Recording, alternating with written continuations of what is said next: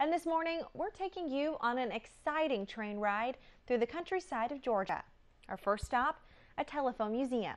41 NBC's Elaine Rackley says this countryside outing is no ordinary road trip, but an exciting ride full of adventure on the SAM Shortline Railway. I bet you didn't know the largest collection of telephones is right here in Georgia.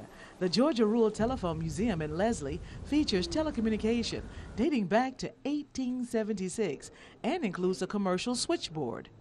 It is a museum that has many old telephones, vehicles, an organ out of St. Mark's Methodist Church in Atlanta.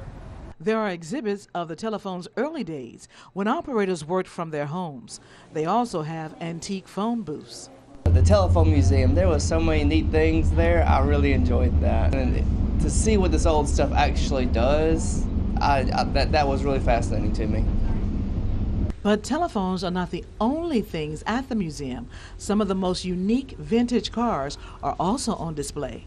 Charles and Marlene Peacock said the museum brought back some fond memories. They were just so beautiful, and some of them we remembered from our times, you know, like the 57 Chevrolet and the 1950 Chevrolet, and he told me that a V8 engine came out in 1955, and that interested me. But the old Model T Ford is Model A Ford is what he really liked. He wants one for Christmas.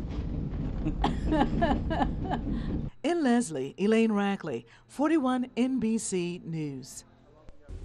The Telephone Museum is located in a 1920 cotton warehouse in Leslie. The museum is dedicated to the men and women who have worked in the telecommunication industry.